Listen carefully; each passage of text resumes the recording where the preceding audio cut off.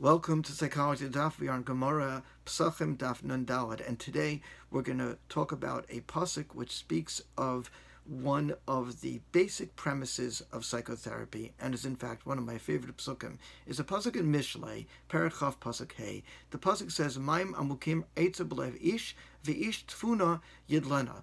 The ideas in a man's mind are deep waters, but a man of understanding can draw them out. Many commentaries, such as Ibn Ezra, Al-Shich, Malbim, and others, note the process that the ideas and wisdom in one person's mind requires another person to draw it out. The implication is that inside each person is a wellspring of ingenuity and insight. Instead of being taught externally from someone else, it merely requires someone else to bring it out from inside the learner. This is the essence of the art and science of psychotherapy, and built upon two basic premises.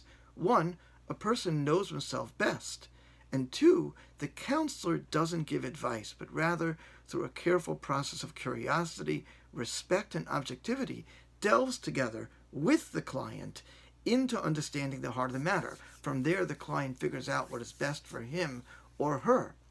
The best therapists are able to tone down their own assumptions, wishes, and other reactions in order to listen more carefully to what the client is saying. Many people come to therapists for advice, and possibly, after listening carefully, some therapists will offer advice. However, keep in mind that you are the most important person whom you can learn from in therapy and outside therapy.